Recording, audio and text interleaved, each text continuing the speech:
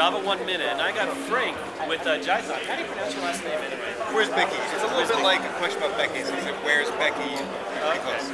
Okay, and how do you pronounce Jython? Oh, Jython. Jython. That's easy. So what's cool and interesting with Jython? Well, so the thing that's great about Jython is that it's like executable pseudocode. If you open up almost any Python file, Jython or Python file, Jython of course is a implementation of Python that runs on the JVM. If you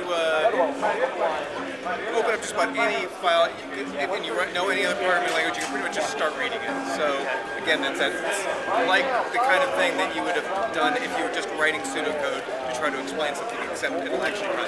Okay, and how are you going to handle Python 3000?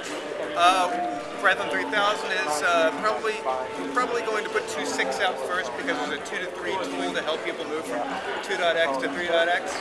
And it's based off 2.6 code, I take it. Exactly, it's based on. So first we got to get a 2.6, which will probably be pretty quick because it's just a very small set of features beyond 2.5. So I expect we'll be able to get 2.6 out maybe 3 or 4 months after we get 2.5 out, which will happen probably within a week or so. All right.